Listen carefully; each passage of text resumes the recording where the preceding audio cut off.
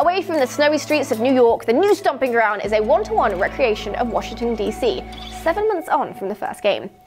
There's a civil war afoot between the survivors who just want to keep the peace and the marauders who just want to cause a bit more misery in the already ruined city. Devs were closely listening to community feedback following the first game and have developed the new Dark Zone experience with this feedback in mind, offering even more ways to play and interact with the world around you while making your own choices about what kind of Division agent you're going to be. The gameplay looks and feels similar to the first game, which is fine. Why fix something that isn't broken? The differences come in the player experience and the tools players are given to shape it. It looks set to be fantastic looking in shiny 4K and a great sequel to the experimental first game. Define the rules.